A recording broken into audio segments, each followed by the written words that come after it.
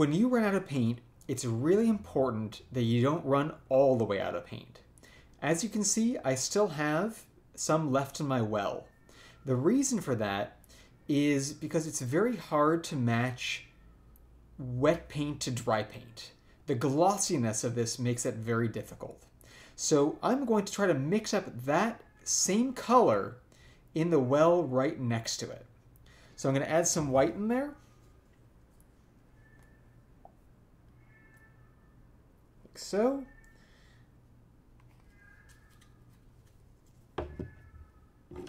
And then I'm going to start adding black to it.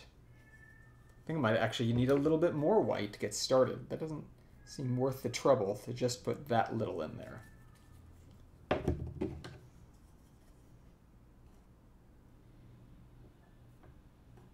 Don't overdo it on the black. It doesn't take much to make a big difference, remember?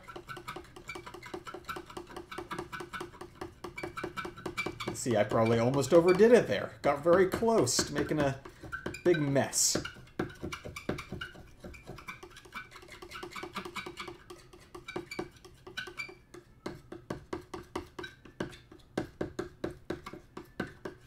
It isn't necessarily a bad thing to have this be a little bit lighter than that, but I'm going to try to make it right on.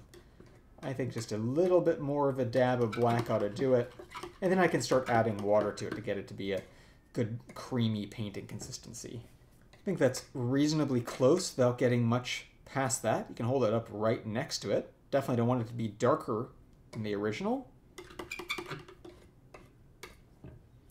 I can now take the original if I want and scooch it into here, combining them.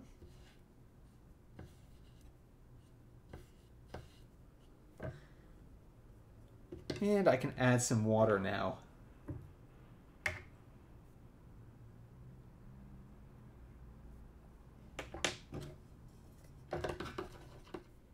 Double checking the consistency, making sure it's nice and creamy, not holding stiff peaks like a meringue. Gotta be like melted ice cream. The bottom of your bowl, it's been sitting out while you're watching a movie.